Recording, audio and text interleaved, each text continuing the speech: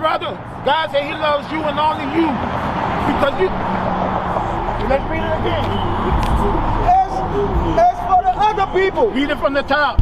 Verse 54. And after these, Adam also, whom thou madest Lord of all thy creatures. So, Adam is the Lord of all thy creatures. Read. Of him come we all. So everybody comes from Adam. Read. And the people also whom thou hast chosen. So God's chosen people also come from Adam. Watch this. All this have I spoken before thee, O Lord, Read. because thou madest the world for our sakes. Read. As for the other people, which also come of Adam, thou hast said that they are nothing. So he said, everybody comes from Adam and the chosen people. And then he comes back and says, the other people that come from Adam, God has said they are nothing. So now we got to find out who the chosen people are. Give me Isaiah 44:1. Let's see who the chosen people are. This is very important that we got to learn, because we have been taught error. We've been taught that God loves everybody, but God don't love everybody. Come on. Isaiah 44:1. No rush. I ain't got a lot of time. No, when you said you, I thought you meant singular. Just me.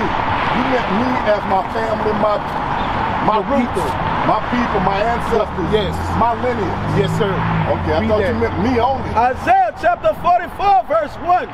Yet now hear, O Jacob my servant, and Israel whom I have chosen. So Israel is that chosen people. And the nation of Israel, as you can see on this sign, are the blacks, Hispanic, and Native Americans. The sons and daughters of the slave trade, those that were colonialized and marginalized, that's at the bottom of society right now with their oppressive foot on their neck till this day. Those are the people that God loves. And you might say, if that's the people that God loves, why we at the bottom? Hebrews 12:6. I don't need a whole bunch of explanation on that one. Hey, you can skip that one. I don't need the Bible for that one. I know why. What you got? Let's see if it line up. Non-biblical. Let's just go with the last 200 years of our history in this country. Okay.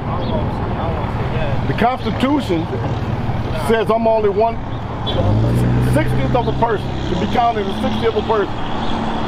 Also in the Constitution it says, even though there's nothing about slavery until the 13th Amendment when they abolished it, they said they can import me as property, and they're guaranteed in the Constitution 20 years of doing that. And that was the only thing in the Constitution that couldn't be amended. They made sure they got enough of us workers to come over here as property to build this damn country. But they didn't give us any rights. We couldn't own our own children.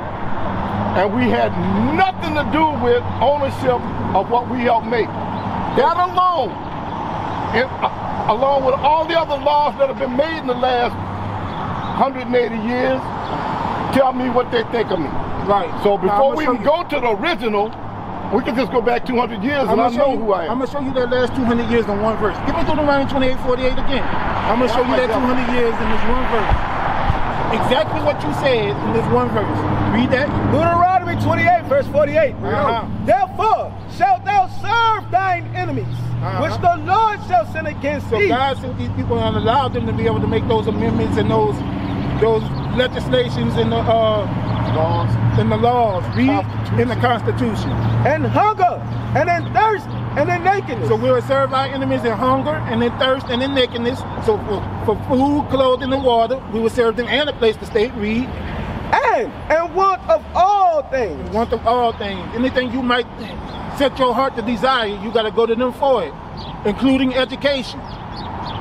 Your job, even if you're an entrepreneur, you got to go to them for the paperwork. Well, I got a problem with that. In the New Testament, I know I might be out here all day. The New Testament says you'll know his people.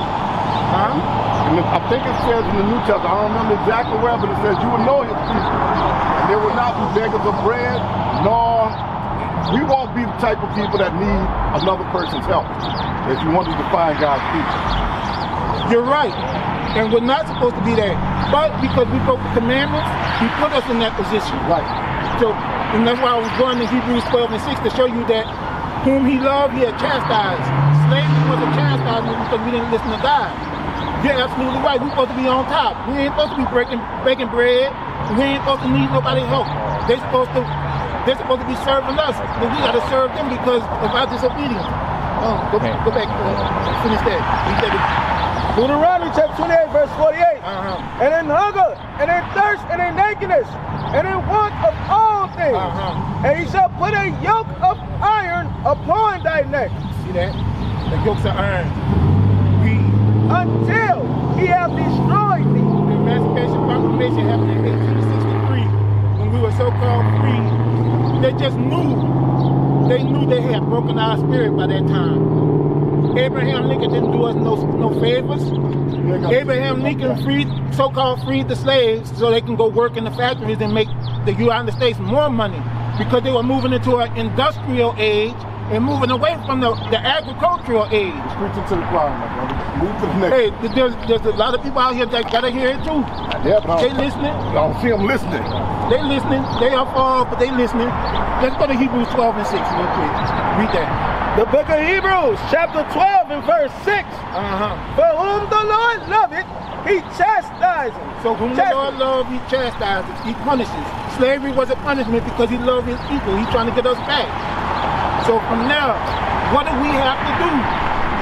John 14:15. John 14:15. The book of John, chapter 14, verse 15. If ye love me, keep my commandments. So Jesus Christ said, if you love me, keep my commandments. So we all say we love Jesus. So what are the commandments we got to keep? Go to Romans 13. We're going to stay in the New Testament. Romans 13. Give me verse 8. Verse 8 and 9. There's really only one commandment now, right? Let's see. Because the book of Romans was after Christ died on the cross. I'm talking about in the New Testament. Right. There's 10 commandments. There's 2 great commandments. But on those 2 great commandments hang all of the law. So he said, love God with all your heart and soul, and love your neighbor as you love yourself. To me, that's pretty much those are the 2 commandments. You can say they're like pretty much like one, because if you love God, you're going to love your neighbor, right? But how do you do that? Deeds and not how to put it. We're going to show you. Romans 13 and 8. Romans chapter 13 and verse 8. Owe no man anything but to love one another. For he that loveth another hath fulfilled the law. Read. For this, thou shalt not commit adultery. Thou shalt not kill. Thou shalt not steal. Thou shalt not bear false witness. Thou shalt not covet. And if there be any other commandment, it is briefly comprehended in this saying, namely, thou shalt love thy neighbor as thyself. See that? So that's how we do that. By actually keeping the commandments. Well, I'm saying by doing it. You gotta actually apply it to your life. I'm with you on that. Okay. Say I love you. If I never speak to you, I'll watch you starve, I don't love you. Right. But it's more than that. Right. It's more than that. You gotta actually keep the commandments. 1 John 5. What you have to do. 1 John 5 and start at verse 2. I'm with you. The book of 1 John chapter 5 and verse 2. By this, we know that we love it. You got the flyer? Yeah. It's all in there. Call the number on the back of the flyer because we're actually in transition. When you want to come meet with us, call the number. We'll give you the address where we're meeting at. We're in transition right now, finding a new building. I stopped for about 3 different reasons. One, most churches today that have people that look like us, they got more women in them. And I got nothing against beautiful women, ugly women. My mama wasn't the best looking woman, but I love her. But most churches today that I've seen are dying. They have more funerals than they have weddings and baptisms. But they got more women in them leading them than us. We're not doing what we're supposed to do to show our butts up and lead so that they can help be beside us and lead and work together with us. Because we ain't that. That's one. 2 is, and I like y'all out here, y'all taking y'all time to search you're doing. That's love. A lot of people think they can go into church for 1 hour, maybe 3 hours a week, compartmentalize their life, then go back out and not live what they learned. So I admire you brothers for actually coming out here and spreading what you believe is the truth. And it is the truth. Thirdly, I just like to see brothers doing something positive, and I appreciate it. So I just want to stop by and say that. I'm going to show you what give me Isaiah 30. Isaiah 30 and 20. This is the importance of what you just said. Isaiah 30 and 20. I don't think y'all want me. Hey, No, here's why. My aunt once told me I'm always looking for something that's perfect. And she said, if you ever find something perfect, leave it alone because your ass ain't perfect. The minute you get in it, it won't be perfect anymore. I know what she was saying. I'm going to show you something about that too. Read that. But Isaiah chapter 30 and verse 20. And though the Lord give you the bread of adversity and the water of affliction, the bread of adversity, the water of affliction, we dirt broken, messed up. Read. Yet shall not thy teachers be removed into a corner anymore, but thine eyes shall see thy teachers.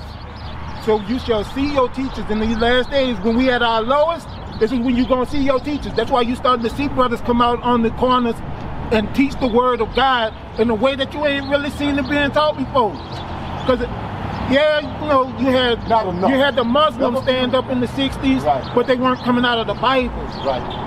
You might have had some brothers here and there go out and evangelize on the streets, but again, they weren't living the word. So they weren't being the example. But I'm going to show you something. You talked about perfect. Give me Matthew 5 and 48. I'm going to show you what Christ said about perfect. No, nothing is perfect. Nothing is perfect. Whoa. Here's what I meant. Before you read that, here's what I meant. To me, perfect means complete. Don't need anything. Don't stand alone. That doesn't mean it doesn't have any faults. You can be a perfect man by being what God intended you to be, but that don't mean you're gonna do everything 100% right. So maybe I got the wrong concept of perfect, but perfect means I don't need you to pay my rent. I don't need you to feed me. I can stand alone and do what I need to do and make my choices with my mate. To me, that's what perfect means. That's a man being a man, and that's what you're supposed to do. You're supposed to take care of your responsibilities. Right. Watch this though. Read that. Matthew chapter 5 verse 48. Be ye therefore perfect, even as your Father which is in heaven is perfect. So Jesus Christ would not give us that commandment to be perfect if we couldn't be perfect. Right. So let's see what makes us perfect. Right. Psalms 19 and 7. So give me my definition. So far we agree. Yeah. Psalms 19 and 7. Jesus wasn't totally perfect either. No, Jesus was. I disagree. What makes you say that? Jesus being who he was the son of our Father. He knew what he was sent here to do. He knew it, correct? Yeah. When it was time for him to do it, Father, take this away from me. Take this cup back. Let it not be. If I give you your mission, and you knew what you was built for, you knew what you was sent for, and when it's time for you to do it, you question it, that is not perfect. I'm going to tell you what that is. That's not him not being perfect. What is it? That's him being in his flesh, and the flesh took over for a moment. Right. But Jesus Christ shook that immediately. Yeah, but that moment he carried out. My point is, that moment he let flesh take over, that was not the perfect point of Jesus. So we all do that. I'm gonna show you. We all know we're supposed to take care of our children. Here's what I'm trying to say. I'm gonna let you speak. Go ahead. Let me do this. Go ahead. The book of Psalms, chapter 19 and verse 7. The law of the Lord is perfect, converting the soul. The testimony of the Lord is sure, making wise the simple. So the laws of the Lord are perfect, converting the soul. They can make a simple man wise. They can make an unperfect man perfect. Right. Now I'm gonna ask you this: did Jesus Christ commit sin? Yes. What sin? When he was a child, questioning his father when he did what he did, the questioning of his father. Is that 1 Peter or 2 Peter? Those are the two I can think of right off my mind. 1 Peter 2:21. And anybody that was born into flesh, that gives into flesh, because he gave into his flesh a couple of times, that's imperfect. That's part of being Let's see what the Bible says. Okay. 1 Peter chapter 2 and verse 21. For even hereunto were ye called, because Christ also suffered for us. So Christ suffered me, leaving us an example that ye shall follow his steps, who did no sin. Wait, read that part again. Who did no sin. So we talking about Jesus Christ, and he did what? Who did no sin. So the Bible said he did no sin. So that means Jesus was perfect because he kept the law. I'm sorry, what text is that? Read the text again. No, what text? What book? This is the book of 1 Peter chapter 2 and verse 21.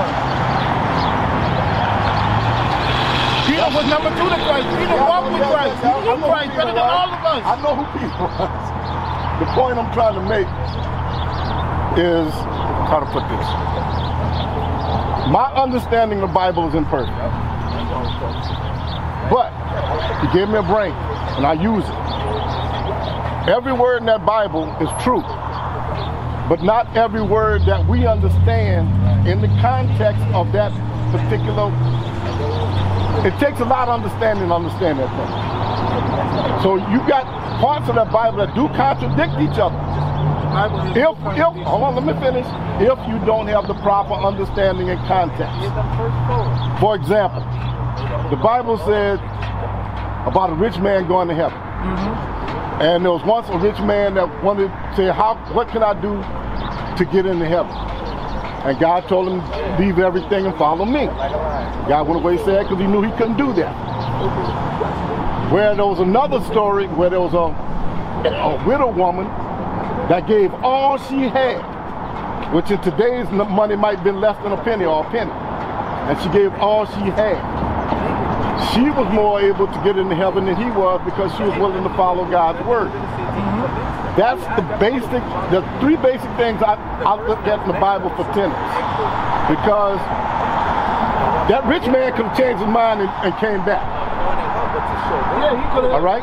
That may not have been written, he may have done it. But that ain't the point. The point is, we are more subject to this than the image of God.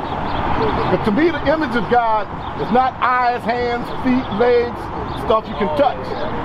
It's spirit, it's mercy, it's love, it's understanding, it's things I can't even comprehend. He made us in his image.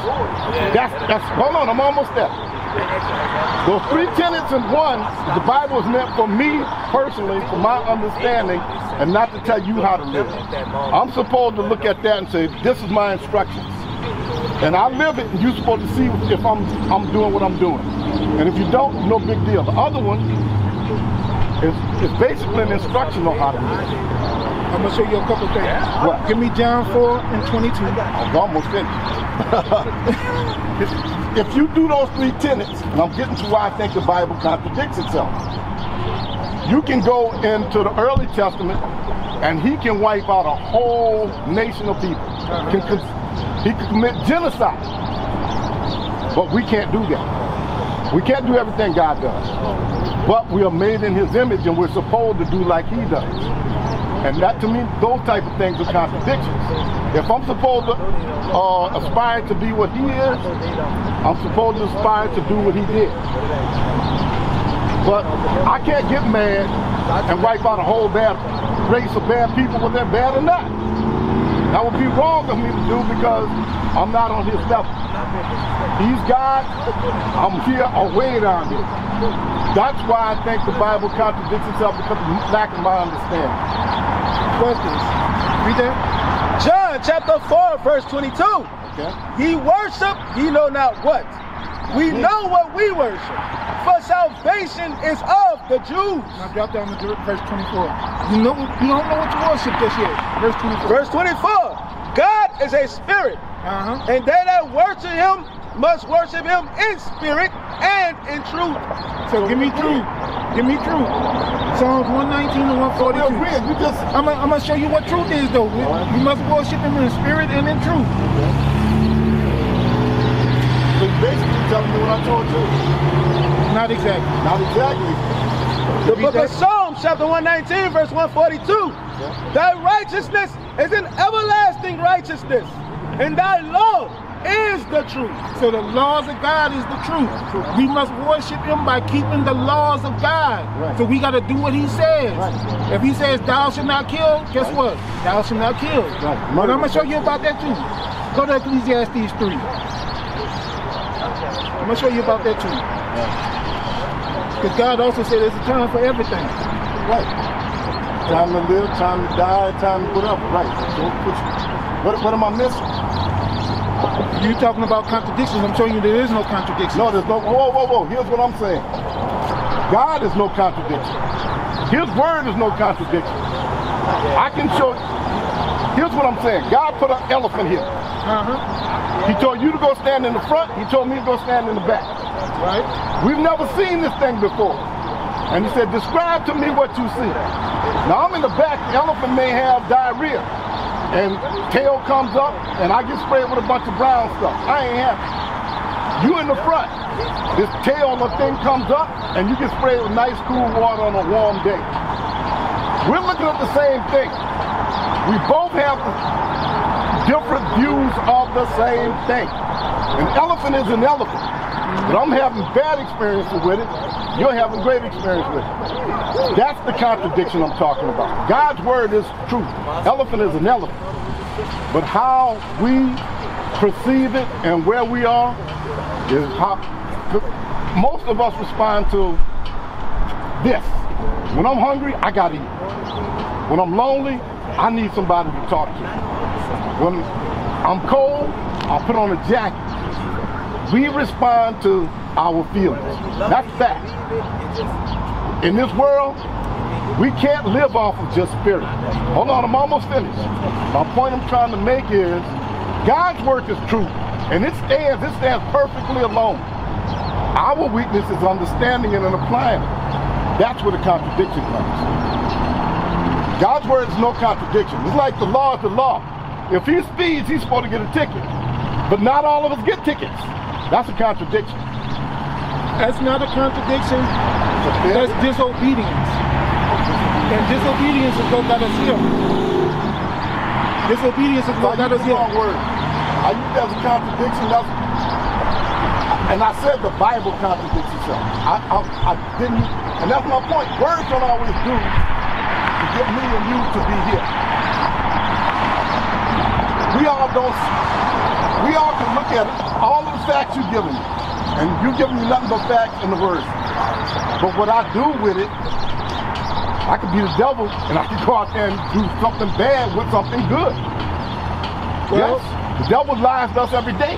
He knows that better than you and I. Here's the thing. Yes.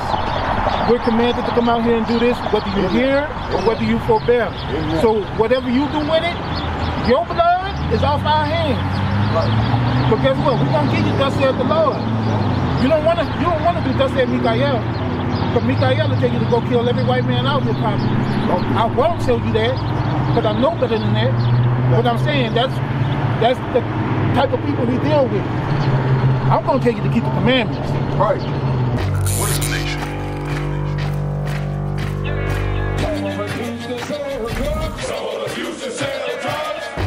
Nation is men leading by example.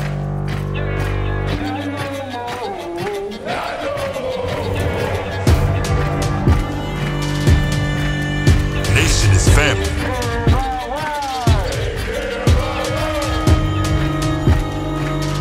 Nation is community. Nation is children with role models.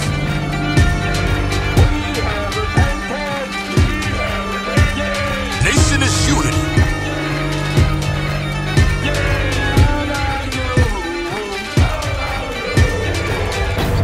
Nation